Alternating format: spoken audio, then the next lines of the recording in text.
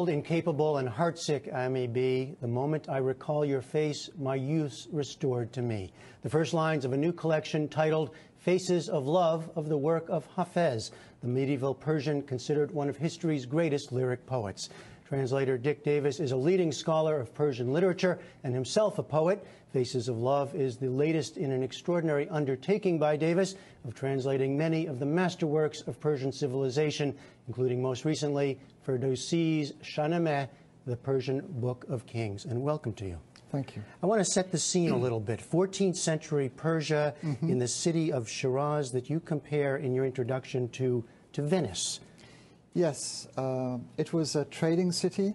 It was the center of a very flourishing aristocratic civilization.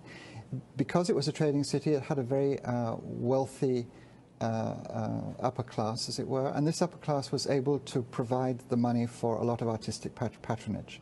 And so there were a great many poets in Shiraz during the 14th century, and in the previous century as well, the 13th century. And the greatest of them came to be Hafez. Now tell us about who was he? What do we know? Hafez was a poet who was at the court which ruled Shiraz at the time. He was one of the court poets. He's a poet who, he's a bit like Bach. People say that Bach sort of gathered together everything that had gone before him in music and brought it into a new kind of stage. Hafez did the same with the conventions of lyric poetry. And so the lyric poem is seen to reach its highest point in Hafez. One of the great things about Hafez's poetry is that it's extremely ambiguous often, and that it can be read in different ways. And his poetry can be read in a secular way or in a religious way. And this has meant that he has become sort of all things to all people who are interested in Persian poetry. But of course there's love, there's enjoyment of life, there's a lot of drinking, the wine flows, there's mentions of the heart, and of course there's sorrow and loss. There's a great deal of sorrow and loss, true, yes, true. And wine is the thing that makes you forget the sorrow and loss. So if there are many ways of reading it, and you're the translator, you have to figure out how to put that into a language we can understand. That's the great problem with translating Hafez, that you have this constant ambiguity, and ambiguity is very difficult to transfer from one language to another.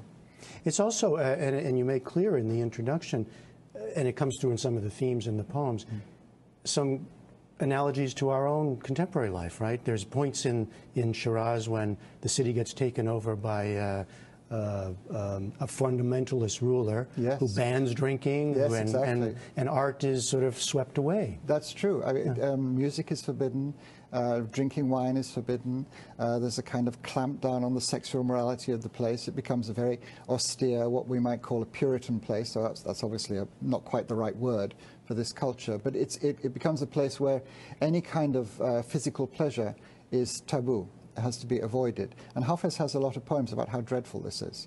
And then when this ruler is swept away, in fact by his own son, there are poems which welcome this change when pleasure is allowed back into the life of the city. I think many people in our audience who would know Persian poetry, they think of the most famous as Rumi. Yes. And yet, I understand that Hafez is in Iran itself is by far the most famous and popular still to this day. That's true. Why is that? What explains his appeal today? Well, one of the reasons I think is what I said. It's about that Hafez's poems are very ambiguous, and not all of them, but many of them, and they can be read in many different ways.